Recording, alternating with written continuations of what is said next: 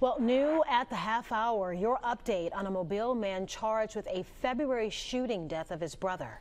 Ja'Cory Jones was in court today along with his family, asking to have his bond reduced. Our Ariel Mallory was in the courtroom and says that while the judge granted the request, there are conditions.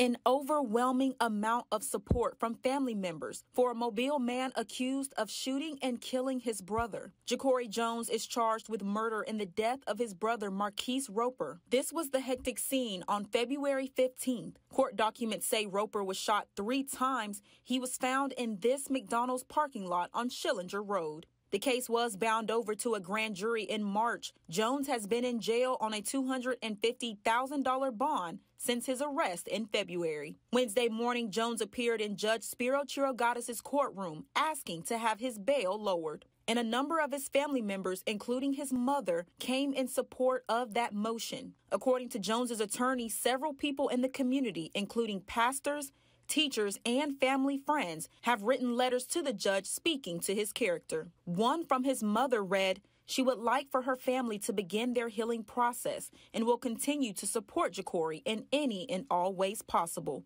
After expressing conflict about the decision and respecting the family's wishes, Judge Chirogatis did reduce the bond to $100,000. As a condition, the judge ordered Jones to drug testing before trial. The state tried to fight the motion, stating that Jones admitted to shooting his brother and pointed out that he had a prior domestic violence arrest. Ariel Mallory, Fox 10 News. And at last check, Jones is still in jail. If he makes bond, he'll be ordered to house arrest and electronic monitoring. Currently, no trial date has been set.